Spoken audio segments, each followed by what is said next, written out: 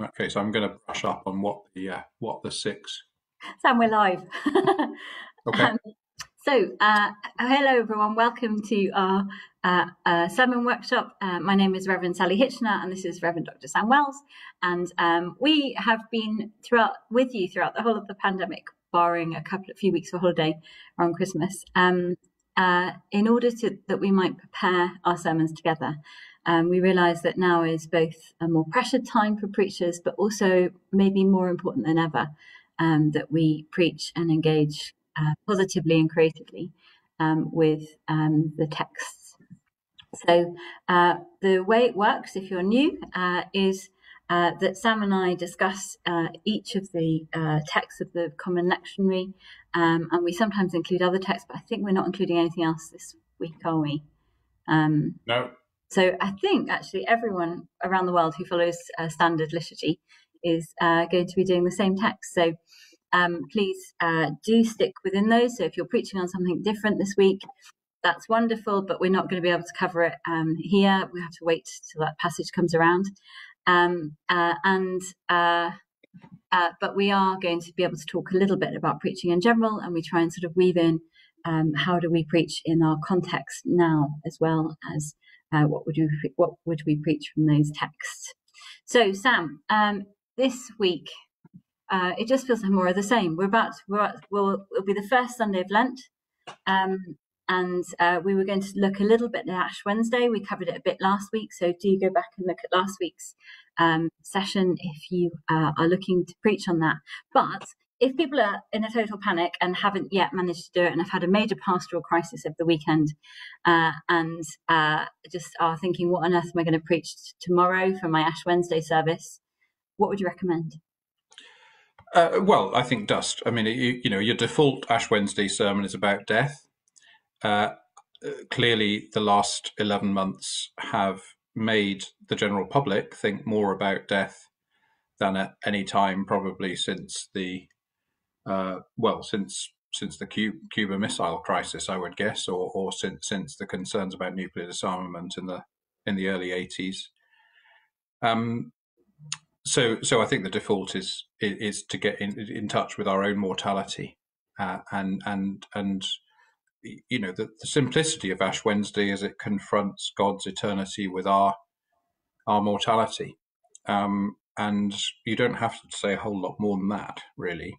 I don't think you need to go into details of ashing and burning palm crosses and things. You want to stay with that very raw contrast between what lasts forever and what lasts for a limited time. And the simple message is we need to invest as God does in what lasts forever. God for our sake invests in what lasts for a limited time, us, that's called the incarnation, that we might forever invest in what lasts forever, which is God. And it's that exchange, if you like, that Ash Wednesday highlights, it seems to me. And really, it's an inventory. We're being invited, rather as we are when we prepare for making a formal confession, we're being invited to make an inventory of those things in our life that anticipate forever, and those things in our life that are kind of let's grab what we can, because there's a very limited amount of time to play with. And how would you actually land that in people's lives at the moment? Because I think people are expecting a sort of take-home message, aren't they? In the Ash Wednesday thing, sort of what should they do for Lent that probably engages with that? Oh, I would say make an inventory. I would say actually sit down and make two lists. What in my life is about forever, and what in my life is about passing things. And we're all giving ourselves a little bit of slack, I think. Certainly Lent for me is not going to be as rigorous as it usually is in terms of giving things up, because of that sense that we've done a lot of going without. But the general principle of Lent, which we'll come on to in looking at the readings, but that sense of originally preparing for baptism, of actually reordering our life so it's ready for eternity. Yeah. That I think writing to an inventory of the things that are about forever and the things that are about over investing in our limited existence, is a good practice. And I guess in a sense, looking at the readings as a whole, the idea of baptism is that we are all dead. We've all died, and we followed Christ into death and into resurrection. So we are modelling that sense of which is quite a powerful thing to talk about at the moment, this year, with it being so present, I think. So baptism is always about two things. It's always about both washing and drowning. And I think you can say the same about the pandemic. Some things have died, some people have died, many people have died, and some things of real value have died. Institutions that can't survive, cultural, artistic, hospitality, people. As well as the people. A lot of things have died that we grieve. So that's the dying, but there's also the washing. That all the build back better is actually, this is a refiner's fire. So you can see that baptism is in that sense an appropriate metaphor, but you've got to handle it carefully, because it is always both of those things, and of course they're slightly contradictory. And that's inherent in the character of baptism. I mean, they're kind of contradictory in everything else apart from the Christian faith. The idea that death does not mean good. There can't be anything beyond death. That's kind of the definition. Dead means the end. And yet in the Christian faith, there is something beyond that. And I think most people have spent a huge amount of the last 12 months, running away from things that might kill them, and being mindful of death, and afraid of death. And I think this list of yours, where we write down the things that will carry on beyond our death, the things that will still have meaning beyond the grave, actually is something to hold on to. I think there's a real anchor in that, that individuals can believe that love, and in particular God's love, and all the things that we are building that are within that, will go beyond this ending. I think Christianity is based on, it's not unusual to say, a fundamental choice, but a fundamental difference in worldview. One worldview is that, we have a limited amount of time, and we need to stash away everything we can, a bit like being in the candy store. We're given 5 minutes to stash it into our bag, all the stuff we can get in 5 minutes in the candy store, and then try and get as much of that out of the door as we can. That's one view of life. Another view is to say, if something's of true value, everyone can have it. I can perfectly well share it. So the first one has a clenched fist of the grabbed thing that you don't want to let go of, and the second has an open hand of a sharing posture that says it's as much yours as it is mine. The things that last forever are the things that you hold in hands like this, and it's a very simple contrast, but I think life does come down to more or less that simple contrast, and the danger of people's response, quite understandable to the pandemic, is to take the first approach, to revert to the first approach. There are only so many hospital beds, there are only so many ventilators, there are only so much vaccine. Yeah. I'm going to grab as much as I can before the whistle blows, and that is not living in the light of eternity. And I think there is the light of eternity. I mean, that's the thing that creates these things that will last forever, is because they're infused by something eternal. They're from someone eternal. They're not finite. And I think that's the contradictory message with the Christian faith and the rest of many other philosophies in the world, is death is the ultimate finite, but actually that there is something other. There are things that are infinite. Well, there is resurrection. Eternal. Yeah. Well, there's an eternal God, I think, is really where I was heading with that. Right. And so the eternal God creates the possibility of a resurrection. Yeah. Yes. So Ash Wednesday is, we're really here to talk about Lent 1, aren't we? But Ash Wednesday is, if you like, the day of the year when you can put things quite starkly. I think it's about being brief. Uh, I can't think there's much reason for an Ash Wednesday sermon to be more than a homily, really. But I think you can do just as much in a brief homily as you can in a long sermon. And I think setting that kind of contrast and then locating it within the mortality of the pandemic is the obvious way to go for this Ash Wednesday. Yeah. And we touched briefly on our reading, so why don't we jump into those now? Genesis 9, verses 8 to 17. I was surprised how much I like this. I was not expecting to like, it seemed to me like it would, when I first turned to it, oh, this is just the wrapping up of the flood story. But actually, there's a lot in here that to me, this is all I want to preach on from the flood now. Okay. I Well, mean, I think there's two ways you can go with this.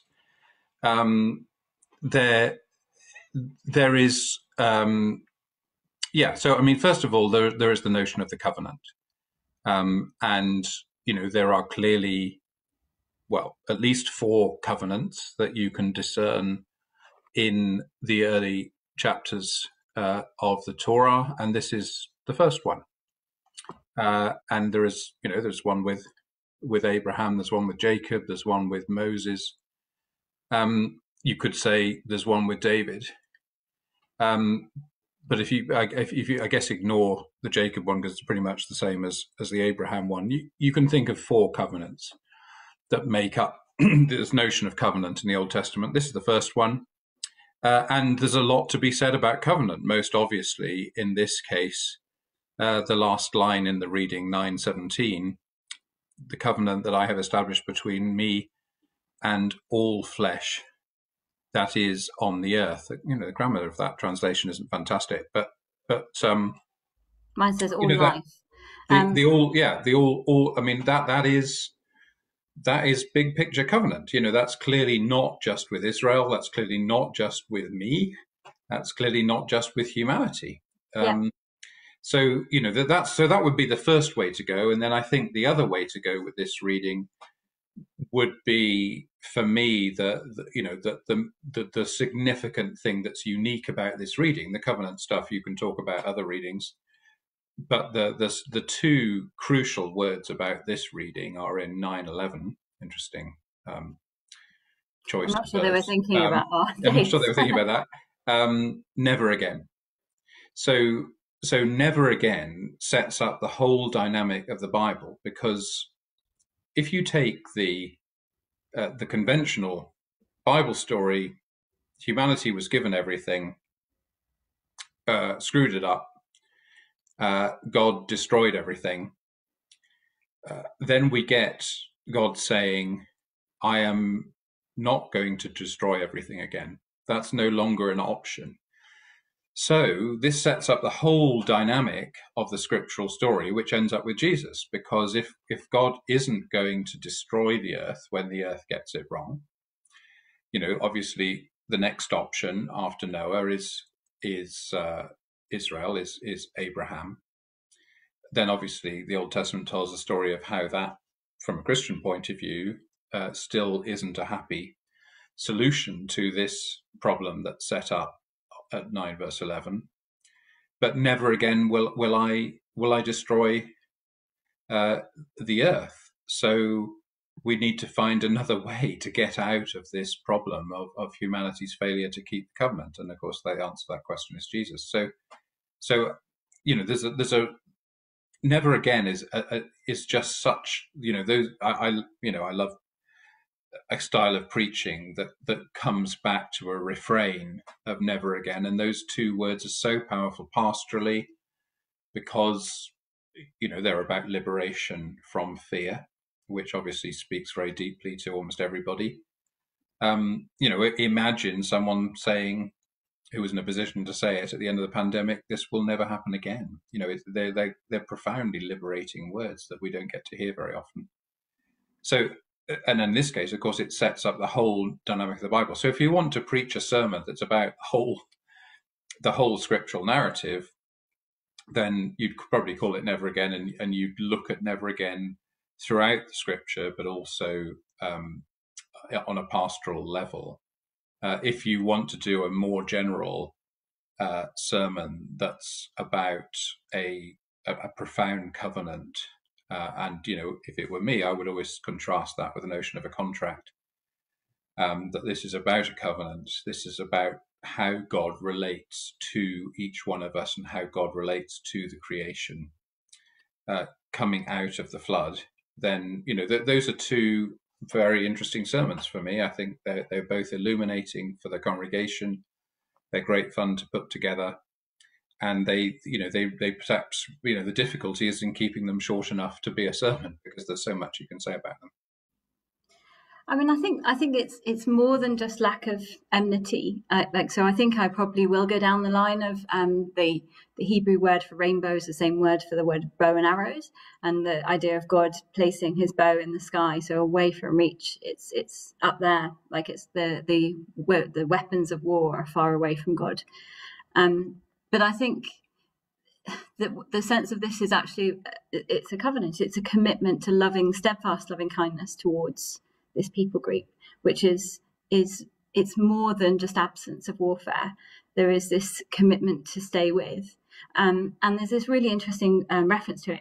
Interestingly, the stuff in about this reference to the covenant and Noah in particular is referenced loads of times through the Old Testament, and in particular, there's a great one in Isaiah 54 verses 9 to 10.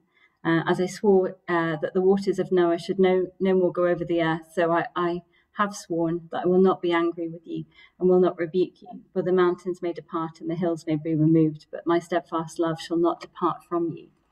And one of the interesting things I've been thinking about as I've been preparing this sermon is that this was all written down and definitely reflected on in the Isaiah passage at a time when Israel was under enormous pressure to feel abandoned, and where there was all sorts of terrible things happening, where people probably were saying, where is God? Is God not, are we not God's people anymore? And actually, I think this sort of never again language is quite difficult to preach on in the middle of a pandemic where the whole world is suffering from, admittedly, something that you could argue has some link to human failure. But actually the magnitude of it just feels cataclysmic, and definitely could be cataclysmic.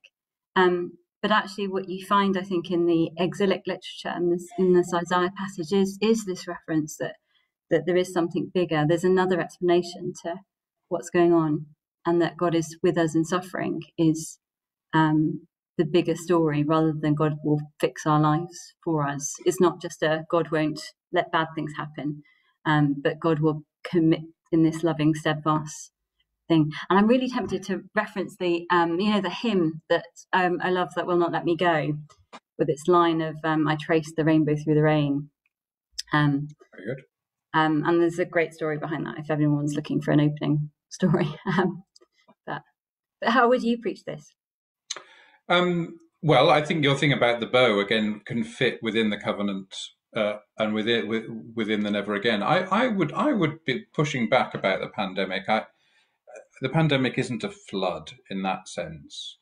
It is an illustration of the way.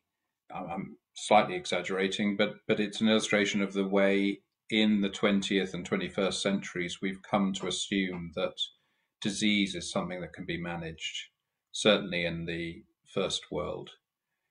And this is something that defies management. And we are completely speechless in the face of a natural phenomenon, if one can ever use such a phrase. I don't go with the human caused thing. I think that's speculation, and I wouldn't pin my mast to it, certainly not a theological mast. Our inability to manage it has confronted us with the limitations of growth of the economy, which we've taken for granted, maybe shouldn't. Certainly a lot of the ecological people say we shouldn't.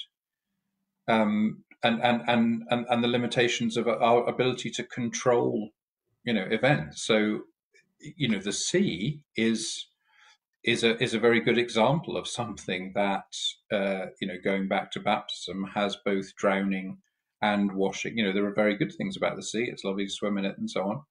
It can be incredibly destructive, tsunamis and so on. It is both welcoming and frightening. So uh, I, I think there's always a time for never again, because I think in the end, those are words of salvation. They are words that say, when you've been through a traumatic childhood and the person chiefly or wholly responsible for that traumatic childhood dies, you can hear words like never again in a very powerful way. I'm not saying you killed that person or whatever, but you have every reason to suspect that that nightmare of your life is over. And so that sense that you actually can feel you have escaped something, that you have got free of something, and of course, forgiveness is supposed to be about a similar kind of release, and clearly so is eternal life. So it's such a profound pastoral thing.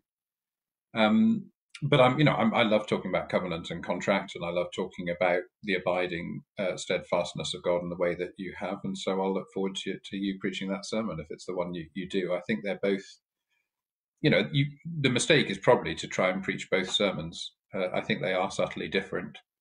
One is really about change, never again, and the other is really about continuity, which is the covenant and the staying with. So to try and get them both into the one sermon, I think, is probably being a bit greedy. Would you go anywhere near questions of whether the flood, the historicity of the story, and the sort of flood narratives in other cultures, and whether Noah existed, or No. you would? I think sort of that's just showing off. It's not actually helping anyone.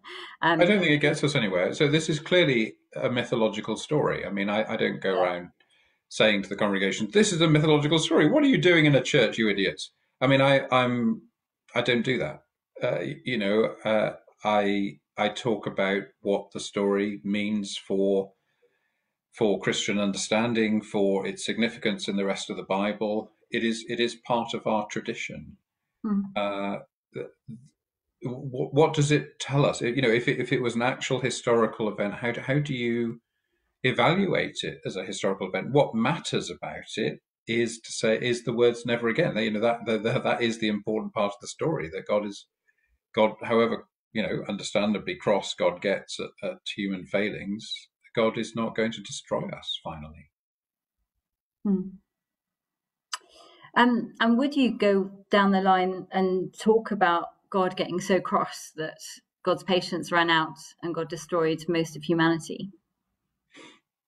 I don't think, to me, this is about the Noah story is about the end, the way the story ends, not the way the story begins. I remember going to see the film Noah. I was asked to go and see it, to comment on it, before its release, which was very flattering. It's a terrible film, though, and the most risible part of the film was their attempt to describe, to portray depravity. They had to sort of put on screen how depraved people were, that they deserved, and of course it couldn't be done. So it's a parable. That's fine. Job is a parable. So is the full narrative. You don't have to go on about the negative sides of that. You say, what is the? I treat it, like a novel, like a film, but obviously it's integral to our tradition in a way that a novel or a film wouldn't be. Yeah. And so you say, what are the motifs here that are doing some serious work? What do we take away from this? What do we learn from this? What does it show us about the character of God? The whole idea of, we found a mountain which the ark could have rested. No. Although I'm kind of interested. Apparently, there's a life-size ark somewhere in Texas. I'm sure there is. I'm sure there is, and all the animals and so on. What happened when they had children? We never find that out. Oh, they don't go into all that details, do they? Edward Hopkins asks whether it's helpful to contrast it with Jonah. There's a lot of stories in these passages that you can, like, we have two other passages to link to. So I think for me, okay, I don't want to add too many more in. But would you? Jonah, yes. I think for a more sophisticated congregation, they're both arguably meditations on the exile. If you want to go there, the 40 years, well, we're told the exile was 50 years, but, it was a good long time, the 40 weeks, years, obviously. In other words, Israel is coming to terms with how on earth it ended up in exile. It recognizes that there's some degree of punishment there. We have that in the Jonah story about Jonah running away from his vocation. Perhaps Israel was running away from its vocation. Perhaps Israel was very sinful, which is more like the Noah story. Out of both of them comes a renewal of vocation and a renewal of relationship. So, and they're both about water, which for Christians obviously will come on to, refers to baptism. And they're both, significant motifs in the idea of death and resurrection of Jesus. So you can put them both together. I'm, with all due respect to my own congregation and other congregations that I've served, that's a big piece of pie to take out. I'm not sure it's what people need right now. In our congregation, at least. Maybe I think it's really interesting. I think for a an Oxford chaplain or something, maybe. Well, you need to have quite a high degree of scriptural literacy, which you can't take for granted in most congregations. But it's a really interesting point. I'm going to move us on. Let's look at 1 Peter chapter 3, verses 18 to 22. Again, another passage that I was thinking, oh, doesn't sound great. And then I got into it and thought, wow, this is brilliant. And it also ties into what we were just discussing in Genesis. How would you preach this? Yeah, I think this is a text. If you want to say, look, Lent is 40 days of preparing for baptism. Historically, that's how it came into the church's tradition. And it was a time of, how would you spend 40 days as you were preparing for the most important day of your life, and a day in which you became a different person, in the sense that in the early church, becoming a Christian was a very radical thing to do, which probably set you apart from your family. And I think you can literally change your name, so you can pick a new name. So all of those sort of things. So I would pick out the baptism part of this, and it doesn't say a great deal about baptism, but it refers to Noah, and draws that into the sort of metaphorical world of baptism. And so I don't think I've ever preached on this passage, because it could, it looks like in verse 18, it looks like it could be a sermon about suffering, or a sermon about Christ's atonement. It just doesn't quite, and it's got that very strange verse 19. Nobody really knows what it means. It doesn't know, what does prison mean? It's is it connected to Noah? Is it connected to those who died before Christ's resurrection? Nobody really knows. So I would be reluctant to pin my hat on a big theological claim on a verse where nobody's really agreed on how it should be translated. But the notion, and I did write about this, I think, in one of my letters to the congregation early on in the pandemic period, around about last April, that there is an element of Noah, and the pandemic. We had a period of floating on the water, and then we had a period of when the waters have stopped rising, but nothing's still happening, and then you have a period of obviously regeneration once you get back on land. It's not as simple as it looked last April, May. We thought it was going to be a simple narrative, then it went into a sort of double dip. So I'd be more reluctant to portray the pandemic quite so simply through the Noah story, as more reluctant than I was maybe 9 months ago.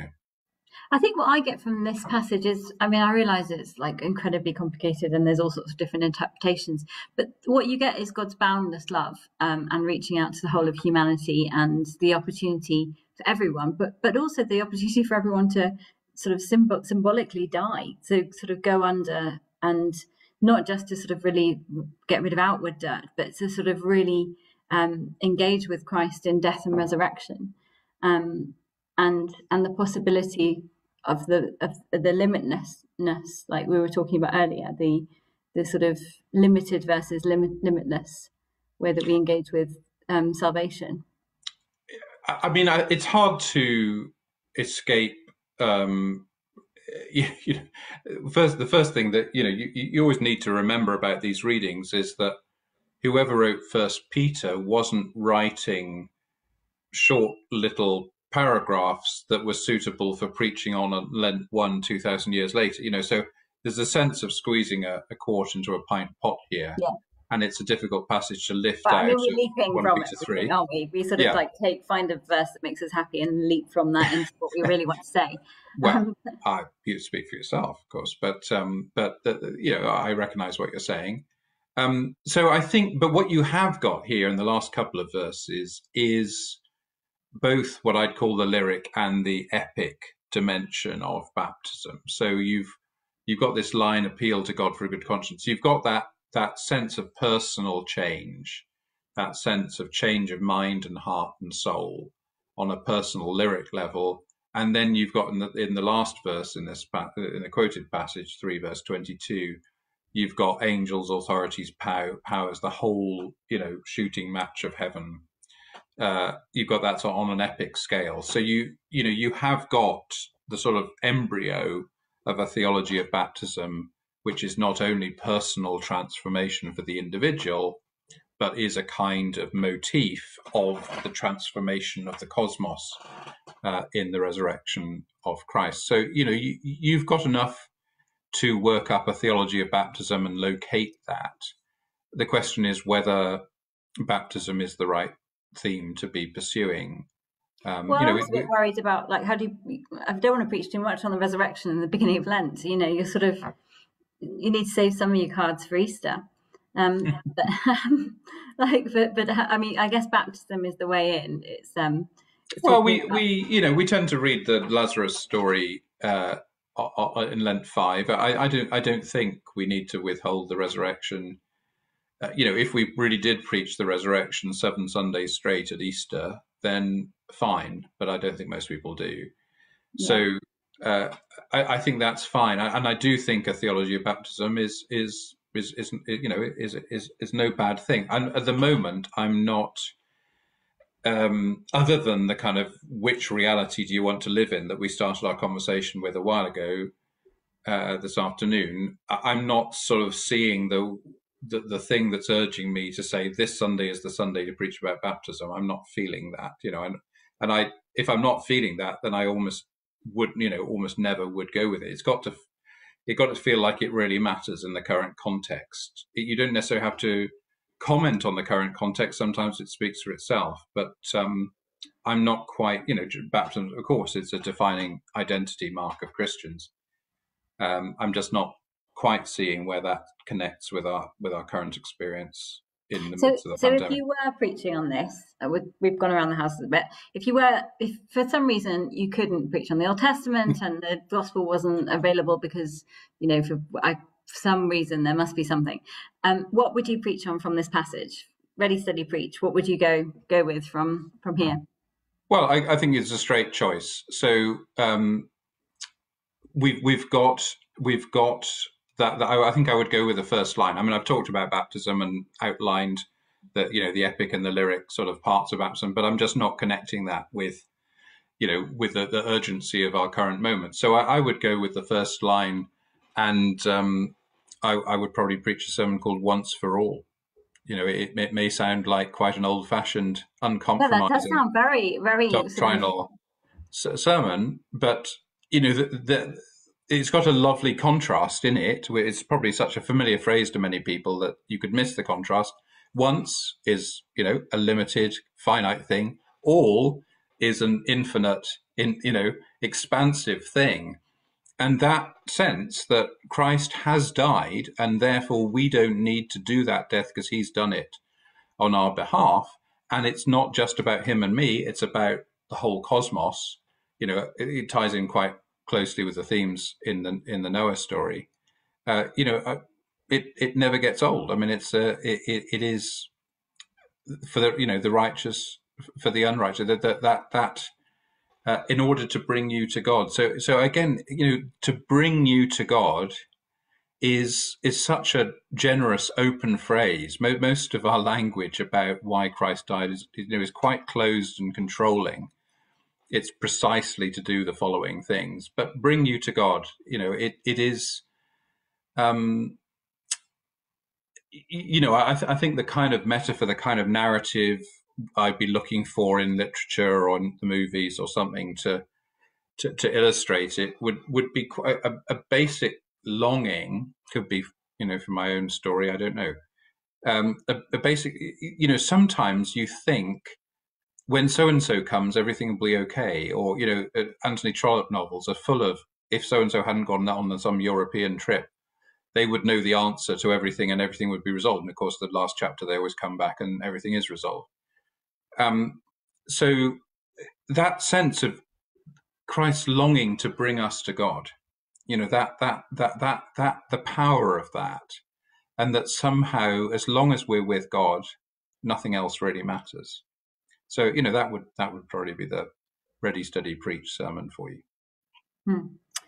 I'm going to go back and do some of the earlier comments, so don't worry. But Edwards also talked about Bonhoeffer od hapax, the Greek word for once and for all, on the wall of his seminary in Finkenwald. Interesting. And I think it's also interesting to write it in the context where there's enmity, and where you're surrounded by people who are against you or you're against, and I think that idea of once and for all, and the generosity of that is quite a powerful ethic as well as a theological belief. And that's a very 1 Peter theme. So you could preach a more encompassing sermon about 1 Peter in general, which doesn't do any harm now and again. Yeah, it just doesn't feel very Lent 1 to me. Lent 1 is quite a programmatic Sunday, I think, for the big theme, like covenant or like never again. I think we need a big theme for Lent 1. Liz said the phrase that's jumping out for her is that 1 Peter 3 verse 21, an appeal for God, appeal to God for a good conscience. What do you think that means? Yeah, yes. Well, as I say, I put that down as lyric because good conscience feels, a little bit domestic, a little bit parlour, a little bit close to home, and not quite big canvas. So appeal to God, yes, but I have to say I don't think I would be going down that route because appeal to God feels like your last stand, your last words are crying out to God, and then what you're appealing for is a good conscience, which just doesn't seem like quite enough. It feels that the contrast there is too jarring for me. It doesn't, for me, work unless you include the subsequent verse, which puts it in a big cosmic, epic context, which is, I think if you've got both of those, then I think it's fine. But just to take that line on its own, I wouldn't feel comfortable with that. Okay, Liz, you've got your marching orders. If you can combine it with the second one, you can preach on that this week and let us know how it goes. I'm going to jump us back. Nicola Ann was asking about, I think it might have been the Genesis passage, but it might be this passage, saying it's a great way to touch on how we should care for the planet. Environmental issues hardly get preached on. They do in our church. Though it speaks into our Christian lives today, it's so relevant. What would you say about that? Yeah, yes. I mean, that's the point. I think we just touched on it, but she's absolutely right to push us to say a bit more about it. It is all flesh that is on the earth. I mean, it is as sweeping as it can get. And absolutely, that sense that God is making, not just that we need to make a covenant with the rest of the earth, which is the way the ecological movement sometimes seems to put it, but that God has made a covenant with the whole earth. And if we want to be in a covenant with God, we need to be in that covenant with the whole earth. Do you see what I mean? It's a subtly different point. It's basically saying, get with the program. God has this covenant with the earth. It's about time we joined in with it. I always remember Ben Quash talking about this, maybe writing about it, maybe even, and talking about the relationship that God sets up in Genesis, which I think there are overtones of this sort of Genesis story and the Noah story, with God walking with Noah and God walking with Adam. But the idea that if God is speaking to the creation to go forth and be multiplied, to be fruitful, there's a relationship there. And if God is speaking to creation, maybe even creation in some way can speak back to God. And so are you really comfortable with exploiting and destroying things that have a relationship with God? And he was arguing against things like exploitative factory farming and all those other things to do with animals in particular. But I think you could extend it to the whole of the creation, that there is this covenant between God and the creation, and for us just to use creation as if it's expendable, it seems to just be out of step with that. Yes, I mean, I don't put, when I wrote the two books, Incarnational Ministry and Incarnational Mission, I had to think about where being with creation would go. And I resisted the temptation to put it under mission because of that sense of humanity has got to go out and sort out a relationship with creation for ecological reasons. And I put it I think it was chapter 3 in Incarnational Ministry, because I basically see the earth as given to us as an instrument through which to worship our Creator. So, in that sense, it's part of discipleship, it's part of ministry. And so the idea that God would have given us something as a way to worship, and we not only don't worship with it, but we actually misuse it in a way that destroys its ecology and makes it unsustainable. That to me, that's a much better way of configuring where our sin lies. Otherwise, it just sounds like greed or thoughtlessness. But that's the way I would configure the problem. And so we are breaking the first covenant that the Bible refers to in not cherishing our ecological heritage. I'm going to be devil's advocate. That's obviously something I never do. But I'm going to stand with Claire, who's suggesting that Noah does quite a lot of sacrificing when he gets back onto dry land. And you could even argue there's quite a lot of destruction of creation in the flood. Is that not undermining your point? I think we have to read it Christologically. I mean, this is a typological passage, quite evidently for me. We've talked about how the 40 days of the flood mirror the 40 days of Lent. Jesus' 40 days in the wilderness, Israel's 40 years in the wilderness. That sense that Israel is spending all that time in exile, which is more or less 40 years, maybe 50. This is about, as I think I said earlier, this isn't about studying the details of the flood itself or the reasons for the flood. This is about the resolutions that are made coming out of the flood. Never again, a covenant with everything. If you take the traditional reading, the catastrophic effect of Adam and Eve's fall, the way that's played out in the Cain and Abel story, and those sort of scenes of depravity, whatever depravity it particularly involves in, I think, Genesis 6, then the flood is perfectly justified, but by the terms of the narrative, God rejects the creation, basically. Mm-hmm. But that's where you've got to feel the power of that never again. God will never again do that.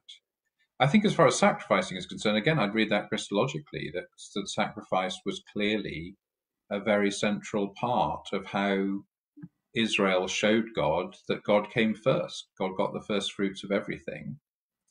It was a sign of fidelity. It was a sign of obedience. It was a sign of honoring God.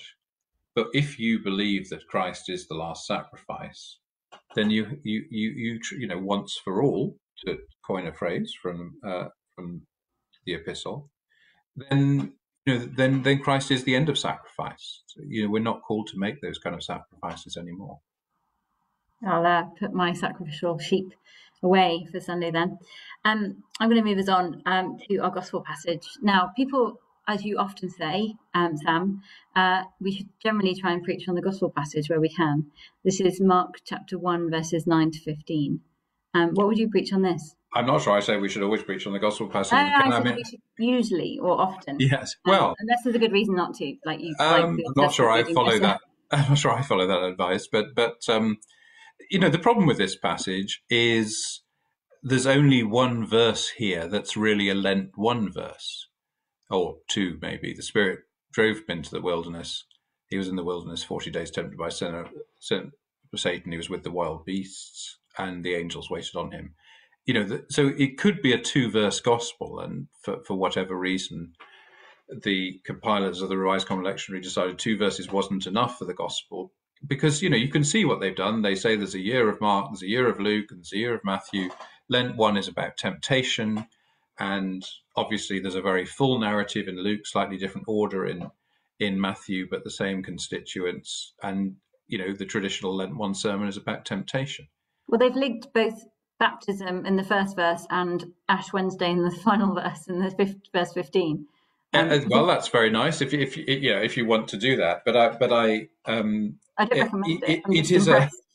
it is a challenge to preach on this, because you're going to be, you're obviously going to be struck by the points in this passage that aren't about the usual themes of Lent 1. And I'm not saying I'm going to die for the lectionary. It's not,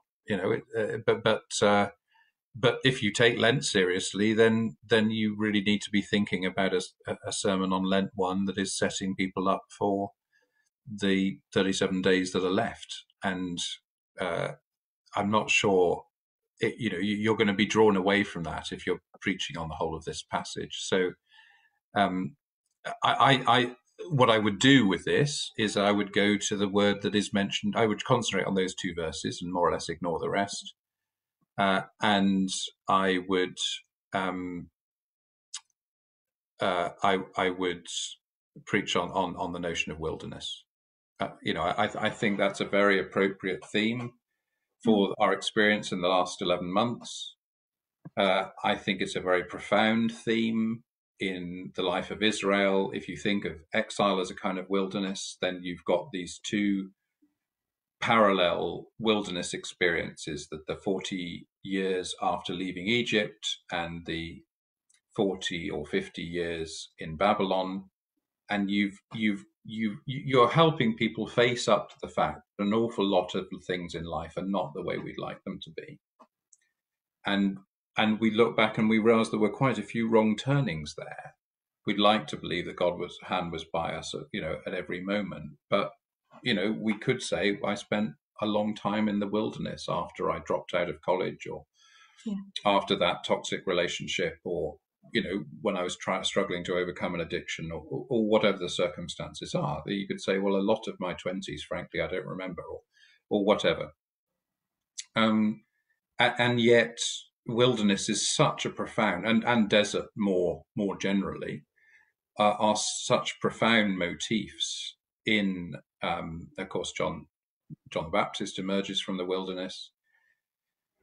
You could do an awful lot with lessons learned in the wilderness. With a sermon, with a whole biblical theology of the wilderness that includes post-Exodus, that includes exile, and that includes today. That brings that forward. And ideally, the clincher would be if you located a point in church history which you could look back on as a kind of wilderness that gave us hope for the wilderness that we might find ourselves in now. But the shape Dark of the sermon, Ages, maybe, with all of the mystics. Well, the shape of the sermon is one where you are surprised to find hope in what seems to be a situation of grief and adversity, and the point's worth making that the Bible is not full of happy stories of people slapping on each other on the back and watching Fawlty Towers again. It is it's, a lot of it is through the night of doubt and sorrow, and that doesn't and seem to be yet an people accident. find God in the wilderness. The point is not to escape the wilderness. The point is to know that you are walking with God through the wilderness, and that contrast. So I think lessons of the wilderness kind of a sermon would be, of all the ones we've mentioned, would be the most topical in terms of the pandemic. Now, I think I've said several times on this in these conversations, you can't preach your big pandemic sermon every Sunday. People, they all happen as it happens. They all know there's a pandemic going on. They've all come to their own conclusions about it. There is a place, whether it's Easter, whether it's the first Sunday of Lent, whether it's Christmas, to actually locate the fundamentals of the Christian faith within the context of the pandemic. I think this is a Sunday when you might want to do that, because it's a big Sunday, Lent one, for Yeah, me. the last Lent was also a pandemic Sunday, but it felt very different. And now is a Sunday when we can understand a bit more about our experiences of the pandemic. Angela Tilby did a great thought for the day this morning on how to engage with Lent when we're already deprived, and the sort of religious side Yeah. of entering consciously into the wilderness. And Yeah, I wouldn't want to make that too individual. I mean, I think there's a corporate wilderness. So, that's quite a unique thing about this pandemic. We all, people get cancer, people lose their job. We all have these experiences in our lives or our families. On a personal level, what's unique is, this isn't just a national thing, it's a global thing, and the whole world is in the wilderness. And that's well worth reflecting on, because it is, the basic assumption that we made some sort of a contract with God by which, if we were goody two shoes, we would be happy ever after, is so deep in people's consciousness. It's just not true, but it's so deep in people's consciousness that the whole point of God is to make you happy. And if God won't do the decent thing and make us happy, then, so much for God. We'll go and find something else that does.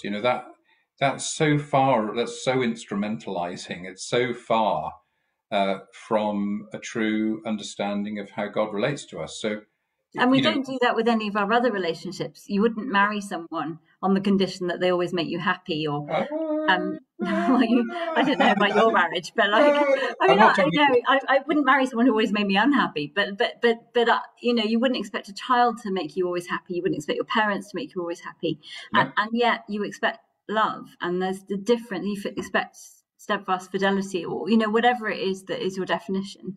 Oh, well, and so I mean that would be among the lessons of the wilderness. I think that it isn't actually uh, about getting out of the wilderness. It's about the relationships that you forge in the wilderness. Man does not live by bread alone. Yeah, wrong gospel, but yeah. But the same right idea. Yeah, I think it's a really interesting perspective.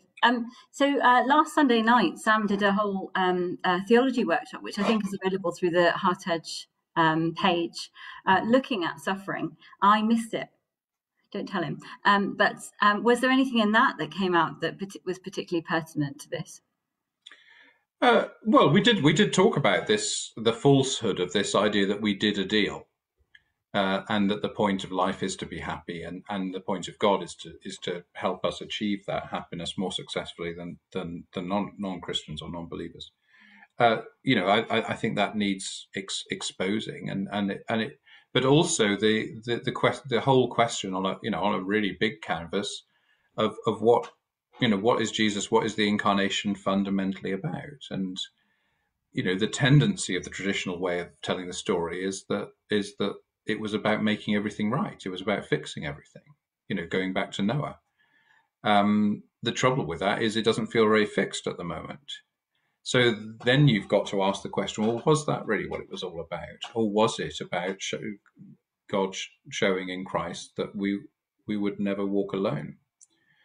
Which tends to be my view, hence my concentration on the word with. So I think these, this is this wilderness idea is a, it's a people quote Columbus writing in his log, for 13 days crossing the Atlantic, no land in sight, kept sailing. People have problems with analogies about Columbus in a in an era where we're not sure that conquering America was such a great idea. But the point remains, it seems to me, that that is a person going through the wilderness, who still trusts, even though the evidence around them isn't all that promising. I mean, it fits with Noah at least. If people were wanting to really invest in this and know it not just as people preaching on Sunday, but really invest in it this Lent, there's Sam's book, Nazareth Manifesto, always a great book to read during Lent or in any other season. Are there any other books that you recommend, either yours or other books that you've read, that really help you flesh out the idea of the incarnation, not to pun? That's a good question. I'd need to think a bit more about it, really, in terms of ones that would be suffering, accessible. perhaps. What have you read that's been good on suffering? Well, I think it does require quite a change. It goes to the roots of Orthodox theology, and by Orthodox I don't mean Eastern Orthodox. I mean the theology that is generally held across the mainstream churches. Which I think is, over focused on the idea that Jesus came to fix everything. And I think that ties in not so much to the scripture as to our notion that that's what success in life is about, to fix stuff. And I think that is a problematic notion. It's an underdeveloped area theologically, which is partly why I've tried to write about it myself. But I haven't finished with that subject yet, so there's more to come. Yes. So, I mean, but just sort of summarising on Lent 1, I do. This isn't like the other 2 years of the lectionary. This isn't the temptation sermon for me. We get much fuller accounts in Luke and Matthew, and save those for the next 2 years. I think this, but also. Wilderness, I really would commend to people. I myself would probably be preaching on the Noah passage, the Genesis passage, but I think for this time, for such a time as this, I think wilderness is probably the theme that comes out of the gospel that speaks most obviously. It's kind of in a minor key. It fits the state of mind of most people that I'm encountering in the course of this pandemic, and what we're going to have to face at the end of Lent is to what extent we portray Easter as the end of the pandemic, because we don't know what our leaders are going to tell us in a few days about. I'm talking about the UK context now, about the relaxation of the lockdown, but we're going to have to be careful with that, because we probably played too many cards last summer about coming out of something we then went back into. And I think there's also something about the ongoingness of grief. I think there's a lot of people who've lost loved ones over the pandemic, and that doesn't stop after a week or two. I was even just having a pastoral conversation this morning with someone who was saying it's just so wrong when young people die. And I said, yes, it does feel incredibly wrong. Like it just doesn't fit with what our brains tell us about life. And I think there is something about the incompleteness which will be with us even beyond Easter. And I guess talking about the resurrection this year will be very different to even last year, when I think there hadn't been as many people who'd lost a loved one in this year. And I think even the tiredness of people, I think, will make Easter feel very different. It feels important, though. It feels like we get a different glimpse on Easter this year, and something I don't want to lose, because I don't want to lose any glimpse of Easter or God. Well, again, Easter isn't about everything suddenly being happy. It is about the contrast we started with an hour ago of the things that last forever and the things that don't last forever. So, it is the single thing that lasts forever. I mean, Easter is a forever day. And the fundamentals of the Christian faith haven't changed in the pandemic. And so we mustn't give the pandemic too much credibility, if you like. We must, we have to put it in its place, but to do that in a way that doesn't show a lack of compassion for those whose lives have been torn apart by the pandemic, of whom there are a great many. Yeah, we're all in a minor key to some extent. Well, thank you. There are some absolutely excellent Heart Edge events that we've been posted in your underneath this video thing in Facebook, and in particular, I would like to draw your attention to. Well, there's a great, looks like it'll be wonderful conversation between Azariah France Williams and Winnie Varghese about race. Also, some other things that are happening. Sam, anything in particular you want to draw out? Um, I think no, I think you've done a good job. I mean, and just go on the website and yeah, have a there's look. loads of great stuff. Yeah, And also, that if you're a member, if you're a church leader or a member of the clergy in any sense, there's also a community of practitioners, because we know how hard and even lonely this season can be. So it's really important to be part of community. And if you're looking for more community as you serve and walk with your church, then the community of practitioners is there for you. It's a weekly meeting where they engage and support each other and build community around these sort of issues. And thank you for joining with us. And we'll be back again next Tuesday. I hope anyone who's preaching on Sunday, it goes really well, whatever you're preaching on, whatever angle. We'll be back again next week. Thanks.